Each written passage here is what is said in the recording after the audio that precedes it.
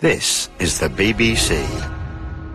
This podcast is supported by advertising outside the UK. Thanks for downloading the InOurTime podcast. For more details about InOurTime and for our terms of use, please go to bbc.co.uk/Radio 4. I hope you enjoy the programme. Hello. In the early 16th century, the Protestant Reformation revolutionised Christian belief. One radical group of believers were the Anabaptists, who rejected infant baptism and formal clergy and believed that all goods should be held in common. They were also convinced, as were others, that the second coming was imminent. In 1534, in the German city of Munster, a group of Anabaptists attempted to establish a new Jerusalem, ready for the last days before the apocalypse. But the city was besieged and descended into tyranny. Books were burned and women were forced to marry. As starvation spread, the city's ruler lived in insane luxury. The horrors of the Anabaptists of Munster have resonated through the European memory ever since. With me to discuss the Siege of Munster and its impact are Diarmaid MacCulloch, Professor of the History of the Church at the University of Oxford; Charlotte Methuen, University Research Lecturer in Ecclesiastical History at the University of Oxford and Lecturer in Church History and Liturgy at Ripon College Cuddesdon; and Lucy Wooding, Lecturer in Early Modern History at King's College, London. Diarmaid MacCulloch, the Anabaptists emerge out of the early years of the Protestant Reformation. Can you begin by setting out how far Martin Luther and the early reformers wanted to go in reforming Christianity before we come to the Anabaptists? Well, what they wanted to do was to make Christianity truly biblical again and go back to the Bible's message, look at the New Testament, and try and line up the church to make it look like the New Testament. So that's Martin Luther, and that's the early reformers. And all the Anabaptists were doing were taking that idea seriously, trying to take the Bible seriously. And the word Anabaptist is a term of abuse. It means rebaptizer, because what they did was to make people baptize themselves again or be baptized again as adults, having been baptized as infants by the old church. And the reason they did that was a biblical one. They looked at the New Testament and they said, you can't find infant baptism in the New Testament. Therefore, if we're going to be serious about the Bible, we've got to make baptism for believers, for adults. But there are lots of other things that they discovered in the Bible, because it is a very remote, alien book, and the church had domesticated it in various ways. Even Martin Luther was horrified by the sheer logic of what they were doing. What did they come out of the Anabaptists? Did they think that Luther, putting it colloquially and mildly, would be pleased with what they were doing? They were taking his ideas and, as it were, running with them. Did they think they were challenging his ideas? There's an intellectual ferment going on with the great intellectual capital of the day, and that capital is religion. And can you place them more firmly? Anabaptists, Luther, as it were, crudely, started it. Then they come along, they take him seriously. Well, Luther and reformers like him thought that they were going to overturn the world in all sorts of different ways. And they also had a very powerful vision of themselves as prophets. And prophets of what? The end of the world. That's there in Luther's thought. And it's not surprising that people took them seriously.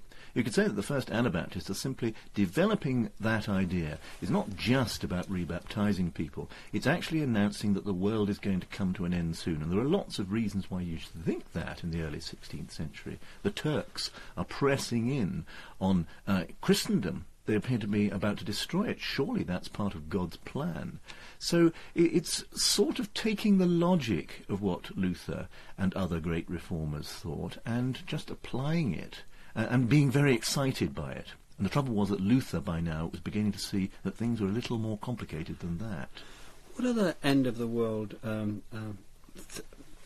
facts were around at that time, Diarmaid? The Turks are pressing in, they're coming towards Vienna, and there's no reason they should be stopped. Nobody else has stopped them.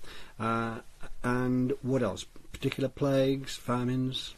Well, the usual run of plagues and famines. You can always have plagues and famines to make you think the end of the world is coming. But there are big events as well, and you need to go a long way from Germany to Spain and look back to 1492, when the last Islamic bastion fell, Granada. That's a great moment for Christendom. It looks as if that's part of God's purpose. And look what happened then. The Jews were expelled from Spain, and that made the Jews think that the world was coming to an end. So really, everyone is expecting the end of the world in the early 16th century for all sorts of different reasons. But this is a society which really feels that it's in crisis.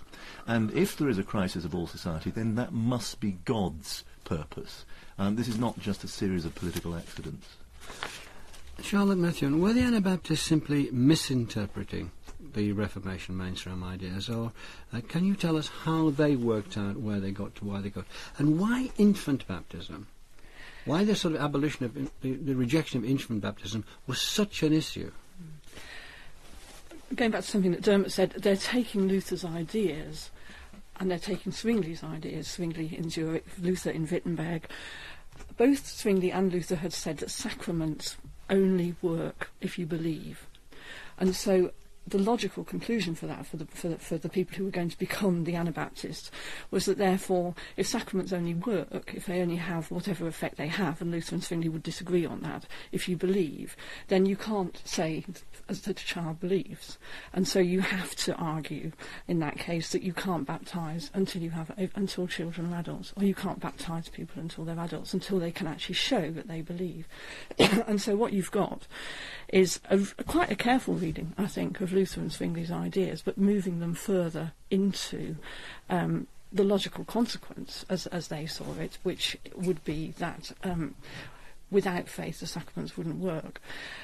I think the reason that baptism becomes such an issue is precisely because plagues, infant mortality was enormous. And so for children, for parents of children who had been taught for generations that if their children weren't baptised, they wouldn't be saved, to say that you couldn't baptise children was actually saying something really terrible about the fate of their children if they died unbaptised.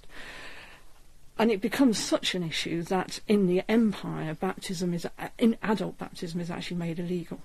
So there's an edict in 1529 which rejects the teachings of the Anabaptists and which makes it a punishable crime to baptise adults rather than baptising children. So there's a religious reason. If people aren't baptised, they won't be able to go to the kingdom of heaven. Yeah. But is there not a political reason as well that once they're baptised as infants, they're inside, they're part of the system, they can't escape, to put it rather crudely?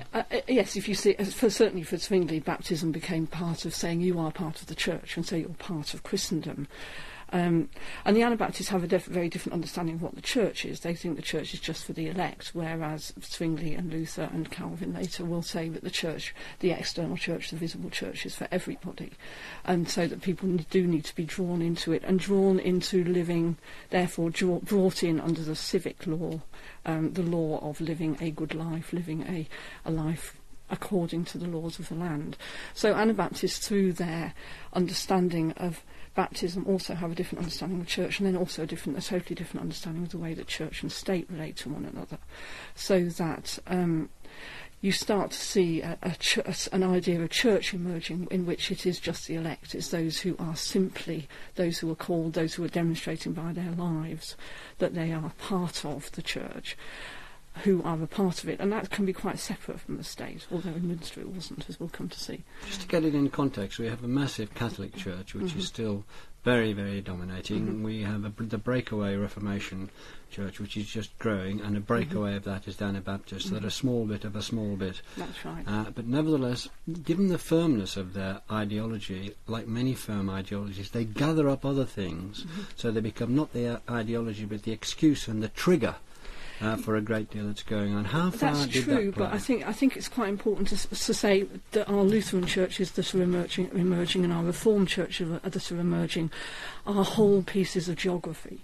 So we've got the Catholic Church, the wider stretch of Christendom, but then within that you've got geographical areas which are Lutheran, and then within that you've got breakaway groups, or within both of those you've got kind of breakaway groups which are the Anabaptists, which are kind of gathering people to them and becoming little groups which are oppressed really right from the beginning, because they pose a threat to the Christendom nature of Lutheranism as well as to the Christendom nature of Catholicism. So these separatist groups become a problem to both Catholics and Lutherans right from the beginning.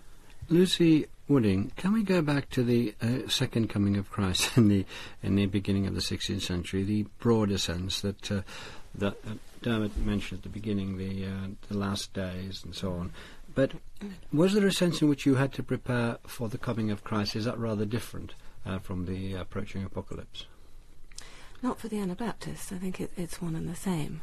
And I mean, if you think of the fuss that we made when the year 2000 dawned, if you translate that kind of anticipation and anxiety back to the year 1500 and its aftermath, in an age where people are providentially minded, where anything that happens, a thunderstorm, just a bad cold, can be a sign that God is not happy with you.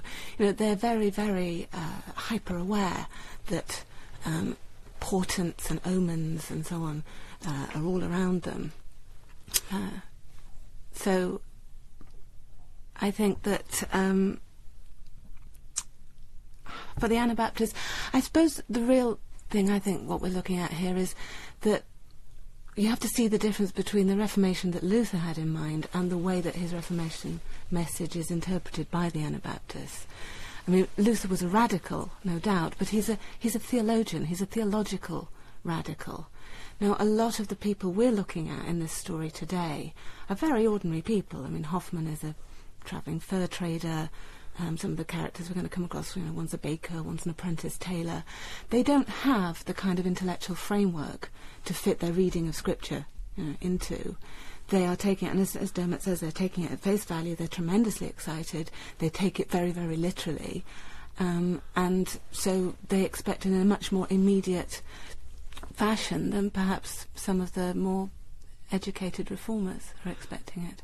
Just to underline what Charlotte was saying about the geographical nature of it, we're talking largely about Northern Europe, North Germany in terms of the Lutheran, not Northern Europe, saying particularly Germany in the Lutheran, and the Anabaptists. And picking up on the Luther for a moment, because they do break away from Luther. After the Peasants' Revolt in the middle of the 1520s, Luther turned out, as far as the peasants were concerned, to be a conservative, to be someone who disowned them. He was very contemptuous of what they stood for and what their views were.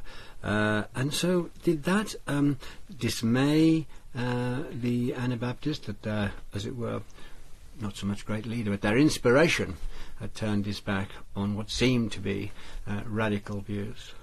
Well, you would expect it to. And, the 100,000 people who died in the Peasants' War, you'd expect that to have a discouraging effect. I mean, persecution, disaster, violence, from a modern point of view, you'd rather expect people to be daunted by that. For the Anabaptists, it was entirely the opposite. Because, again, if you look into the Bible, the true prophets of God, the early church, the early apostles, they're all persecuted. So for the Anabaptists, the more people persecuted them, the harsher the treatment that was meted out to them, the more they were convinced that they were the chosen people and that they were pursuing the right path. So if anything, the defeat, I think, of the Peasants' War actually, strengthens their resolve. It roared through Europe, the Reformation, didn't it, extraordinarily, an extraordinarily short time. And the Anabaptists, too, this small, let's call them a sect for the moment, how was it spread? Well, we're overturning a massive institutionalised religion with a way of looking into people's lives, controlling people's lives, giving them jobs, and yet these people are overturning it in quick order. So how did Anabaptism spread? Well, they're overturning it, but they're overturning it piecemeal. I mean, we talk about the Anabaptists, and actually there are very disparate selection of different communities, different groups. We tend to break it down into three particular geographical areas, the ones in Switzerland, the ones in the sort of central southern German regions, and the ones in North Germany and the Netherlands, which we'll be mostly concerned with today. But even within those groupings, there's different people following different prophets, different leaders, and so on. Well, give us an example through Melchior Hoffman. Well, Melchior Hoffman travels a lot, travels on business, and he's a lay preacher. And like most of these people, he begins as a Lutheran. He's very inspired by the Lutheran message. And then he takes it further. He becomes more and more radical. But travelling around, preaching in marketplaces, spreading the word, just as the apostles had done in the early church, this whips up excitement, particularly in cities. And I think we've got to emphasise the importance of cities here, because in a city you will have, greater concentration of population, obviously, but also of literacy, printing presses, more means of disseminating this kind of message. And again, to take you back to the biblical parallel, if you think of how Christianity was spread in the first place, if you think of the letters of St. Paul, he's writing to different cities, to Corinth, to Thessalonica, to little groups of beleaguered Christians in different city communities. And so, the Anabaptists, again, think of themselves in that model. Because there is the biggest city of all in Christian terms is Jerusalem. And the heart of this is Jerusalem. Melchior Hoffmann, this furrier who travels, gets the idea in his head that it's not Münster actually to start with, it's a different city entirely, Strasbourg, one of the biggest cities in Europe, one of the great entrepôts, places that cultures meet, people meet, trade is done, and also a very tolerant city. And Hoffmann was just so impressed by that, he thought this must be the new Jerusalem. Strasbourg was likely to become the centre of the early Reformation, a new Rome perhaps, a new Geneva, a new Wittenberg.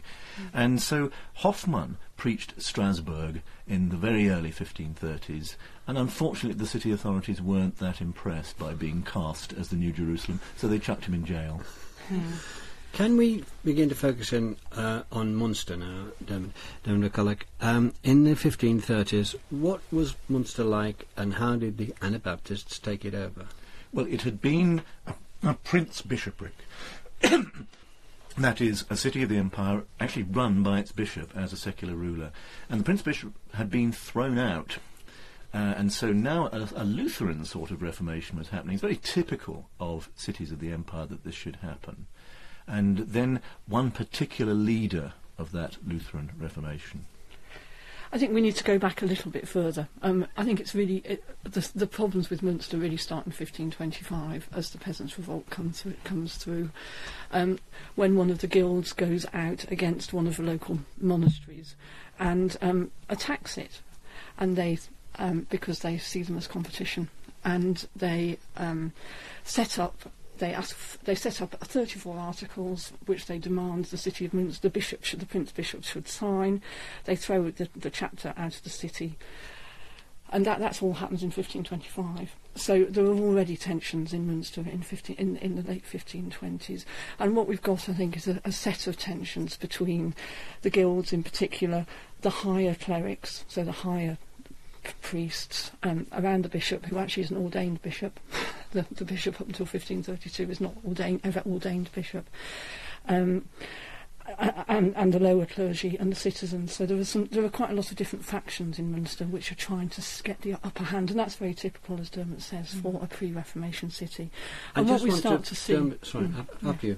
Well, what we start to see is the Lutheran faction starting to gain the upper hand in 1532, 1533. Yeah. Can you just give us a bit more about Munster itself, Diarmaid? A lot of our listeners won't know what Munster stood for in North Germany in the 1530s. How rich, how big, how powerful, and so on. Well, big, powerful, right up in the northwest of Germany, and therefore very near the Netherlands, what we would now call the Netherlands or Holland, whatever.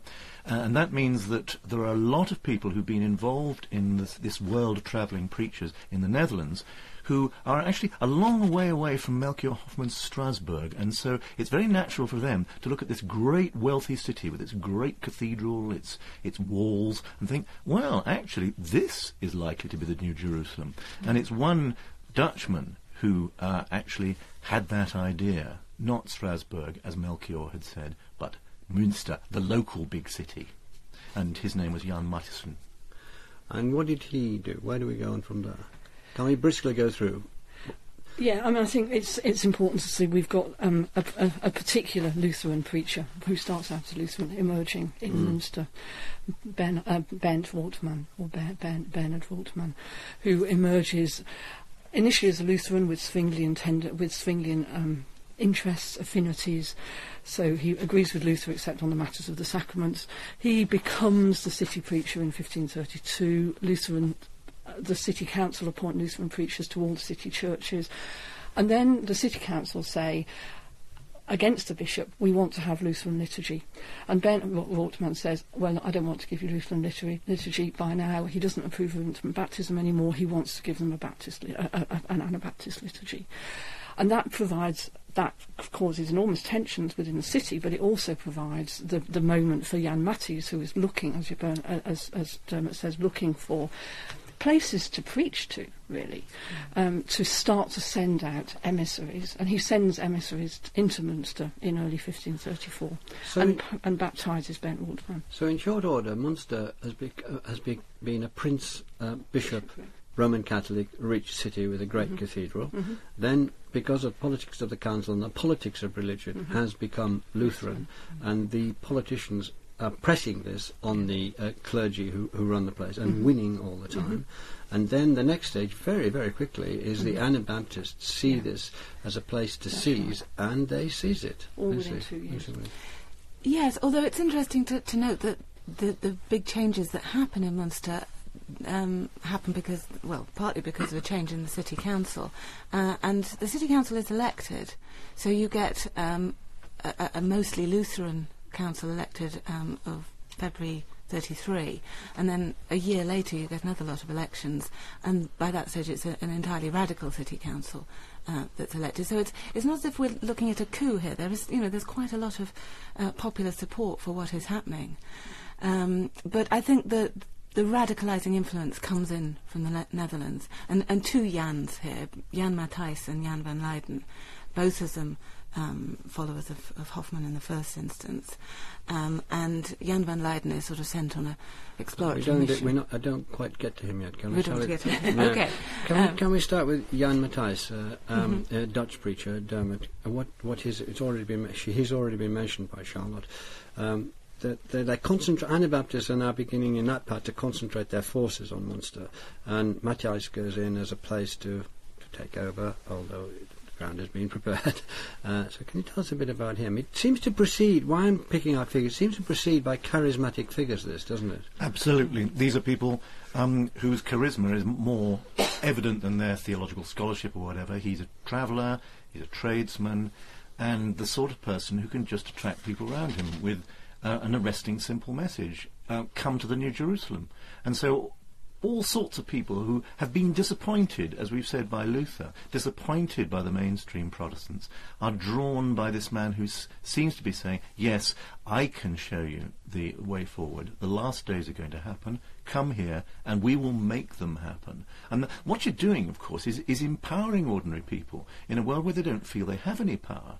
And people have been driven into a state of excitement by the fact they've seen the powers of this world being thrown down, the Pope's power going, the Prince Bishop's power going, those Lutheran councillors being pushed aside by more radical figures. And in that situation, any leader with charisma can step in, and that's what Jan did.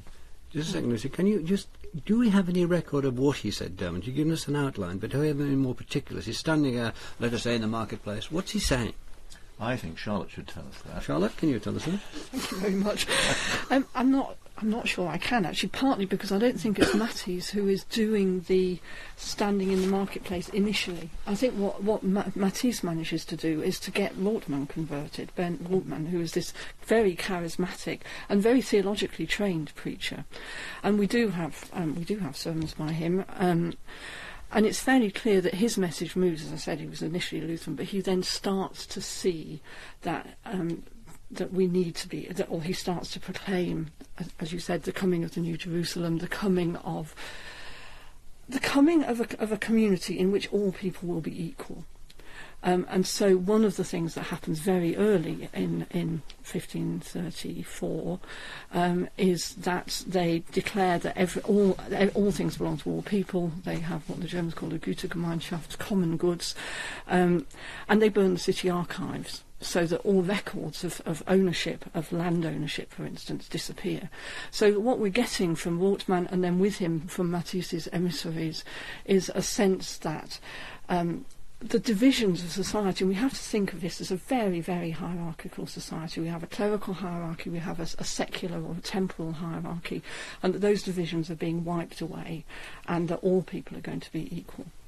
Lucy, you're going to come in. I just wanted to make that same point, really, that we're looking at a kind of social radicalism here. I mean, Luther, when he dresses down, likes to dress in courtly garb. You know, he becomes very much part of the establishment. These people are much more down to earth. Jan Matthijs has book burnings, everything but the Bible must go. All we need is the word of God. And of course, the whole idea of having goods in common, not a very appealing idea if you're one of the rich, but a highly appealing idea if you're one of the poor.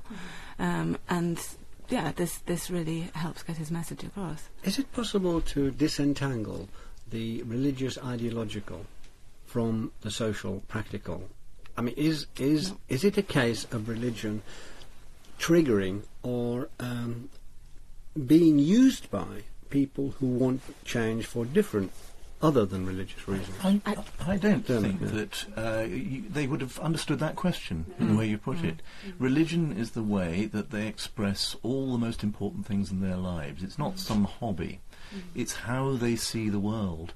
And those who are at the bottom of the pile are now being given a message that Jesus Christ does not want a pile. He wants people all in the same place because they're all children of God.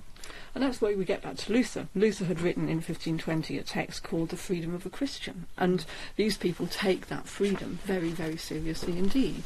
And so but they take it seriously in a way that Luther didn't anticipate them taking it. That is, they take it seriously not just as throwing down the difference between spiritual and temporal, but throwing down the differences of temporal hierarchy as well. Well, let's turn to the siege now. In 1534, in February, the ousted Prince Bishop of Munster, Franz von Wolbeck, he laid siege to the city, and he laid siege to the city for 18 months. So that is the rest of our story. But also Lutherans alongside him. That's the extraordinary thing, that the Reformation was now so panic-stricken about the Reformation that Protestants were helping a Catholic Prince Bishop try and win back the city. Briefly, at that time, was Munster thought to be a test case? If we can get Munster, we can stop the rot. Oh yes, very much so. Because there's nothing quite like what was happening in Munster anywhere else in Europe at the time, that these obvious radicals were seizing a Reformation and discrediting it, of course, in the eyes of the rulers of Europe. That was terrifying for Luther and his friends, that their Reformation had been hijacked by subversives. And we had John Matisse inside the city. He predicted that the second coming would happen at Easter in 1534. It didn't. So what did he do? It didn't. Well, the good thing about prophecies is there's quite a few prophecies in the Old Testament which actually don't come true. So, there's some inspired preaching. So we've got to concentrate on nos moutons at the moment. What did John? What did he do? I know what it does, but I want you to say. Okay. He had another revelation, and the revelation was that he would go out to face the bishop's forces, just him and 12 chosen apostles beside him. Was this a deliberate number? It would have been, wouldn't it? Yeah, I think people think in these very symbolic terms. And that I think he saw himself as David going out to encounter Goliath. And I think, he said that this would unleash a kind of apocalyptic confrontation, and that, the last days would start to unfold from this. And, I mean, it's actually quite a pathetic scene in many ways. By the standards of the time, he's quite old, he's in his 50s, on a lone horse riding out, and he must have had in his heart the conviction that this is what God wanted him to do, with the 12 behind him. He must have been terrified. I don't know, well, perhaps they too were carried forward by their godly zeal, and they were hacked to pieces, and Munster had lost its prophet. So, consternation then followed. Well, what besides consternation, what specifically followed, Diarmaid? Well, someone else emerged. If you lost a prophet, you've got to have another one in this situation. And another charismatic young man, in this case, Jan Bokkersen, stepped in to be the new king. And here was a man who was certainly an idealist, but with a very strong idea of what this new community should be like. And that image of David, which you've already heard about, David and Goliath, well, Jan stepped into this role. He came from Leyden, hence in history he's known as John of Leyden, and that name struck terror into Europe for the next century or so. And he took over Matisse's wife, Davina, who came from Haarlem, and Jan van Leyden then becomes the person who sees Munster through the next 14 months, 15 months of the remaining siege. On one level, he was 25. He was born in the same year as Calvin, 1509. He, on one level, was clearly a very good organiser. They held the siege for until the following June, which is quite extraordinary given the weight of the powers that were outside the city. He was also a tyrant. There's no question about that. And one of the things that he did, having introduced the sharing of goods. By now in Munster there are times as many women as men in the city, and partly in order to keep the women under control, Jan van Leyden introduces polygamy and a forcible marriage for the women who are some of whom who have been left behind by their husbands to look after the property in Munster, some of whom are Anabaptist sympathisers themselves who have come to join to be a part of the New Jerusalem. And Jan van Leyden introduces polygamy. He sets himself up in Matthews's house with a great palace next door for his own 16 wives, all of whom except one were under 20, interestingly. He keeps a very, very strong, strict discipline within the city. He stops torture happening, but he's quite capable of summarily executing anybody who stands against his leadership. And the situation in the city really starts to deteriorate. The siege starts to bite, and things get very difficult indeed. Yeah, but he's not just a tyrant, he's a very charismatic tyrant, and he has an extraordinary sense of theatre. He's supposed to have dabbled in kind of theatricals before this particular stage in his career in Munster. And, I mean, obviously, the two eyewitness accounts we have of what happened in Munster are both quite biased, because obviously they were trying to distance themselves from what and condemn what happened. But according to one account, he appeared stark naked in the marketplace one day, and nakedness, of course, is a sign of purity. You know, going back to Adam and Eve before the fall. So this was, but it's going to get anyone's attention by any means. And he then went into a coma, or a trance, for 3 days, during which time he couldn't speak, so he claimed, and then emerged from that to say, well, you know, we're going to have a new system. They get rid of the council, they bring in 12 elders, and so on and so forth. But he had a wonderful way of or a chilling way, if you like, of trying to sort of get people ready for the latest revelation and then unleash it upon them. He also issued a gold coinage, which he distributed all through Europe, and you can still see these coins with his head on, proclaiming that message of the last days. So this really is a statement that this is a king for all Europe, for all Christendom, for all the world.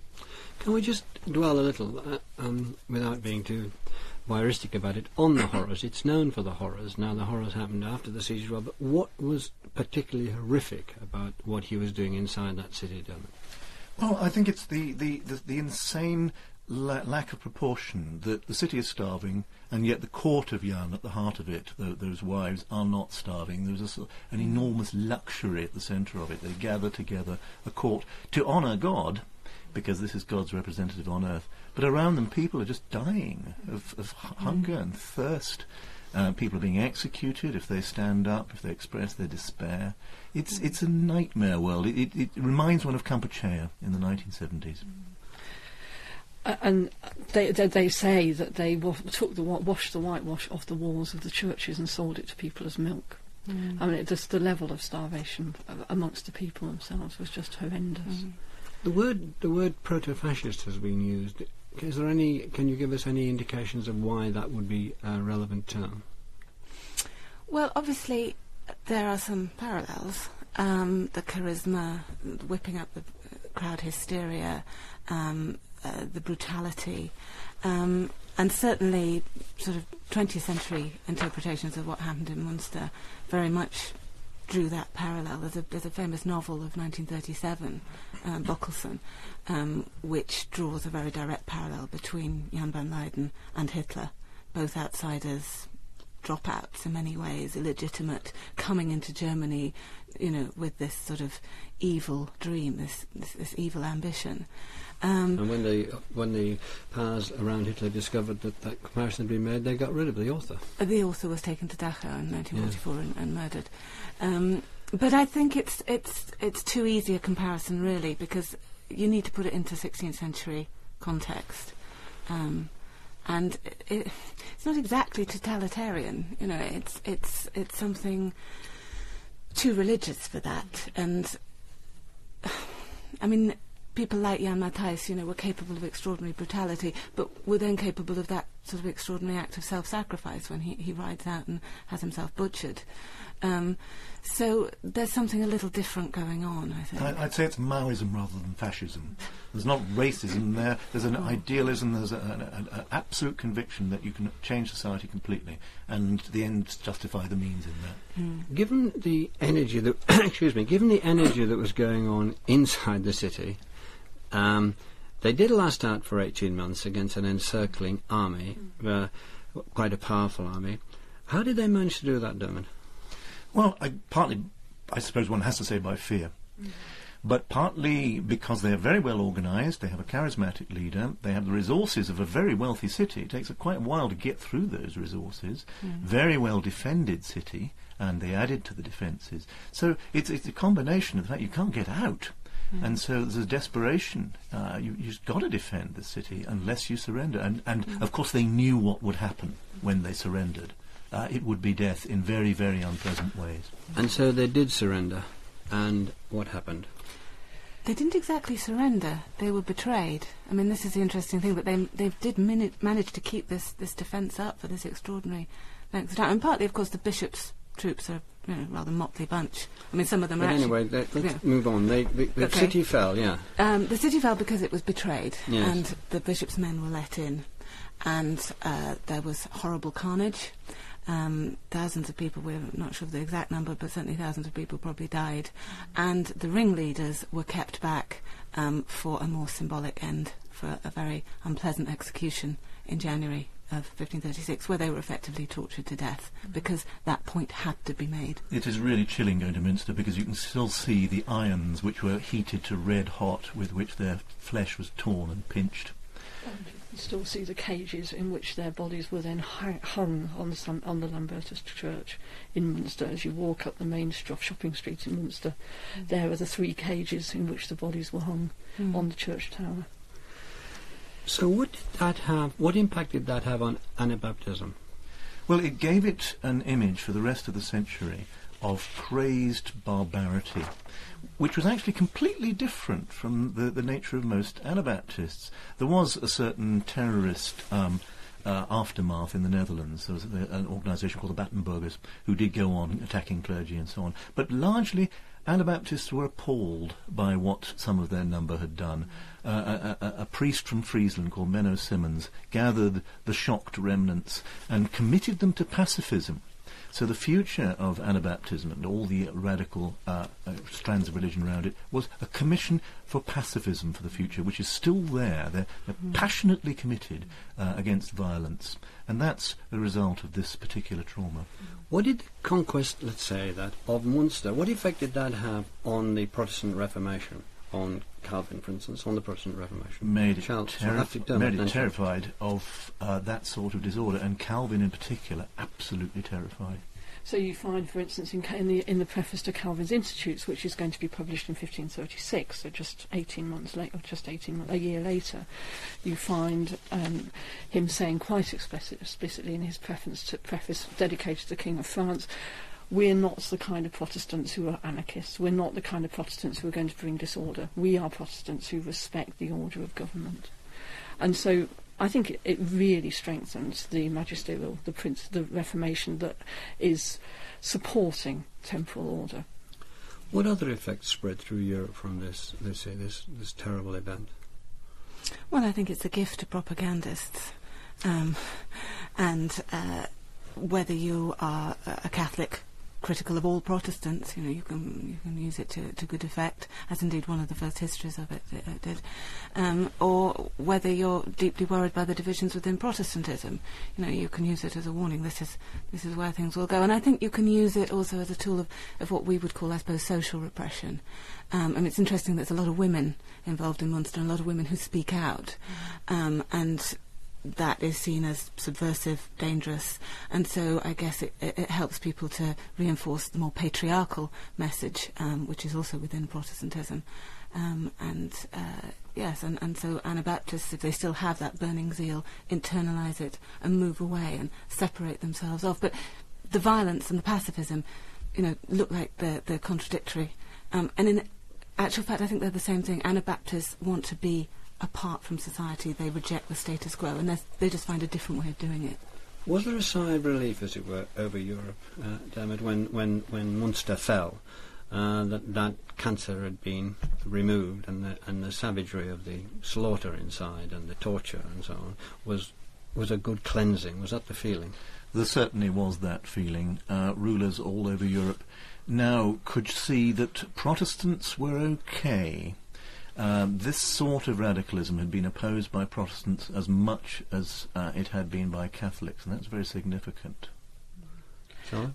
And you get a sense within Munster itself of wanting now to preserve the new, now re-Catholicised status quo, so that the person who, the man, the Statthalter, the man who's in charge of the city, when some of the women from Munster who had been exiled after the fall of the siege start to come back the following August, he gets very nervous, and they immediately take measures to make sure that these women are not going to restart something up again.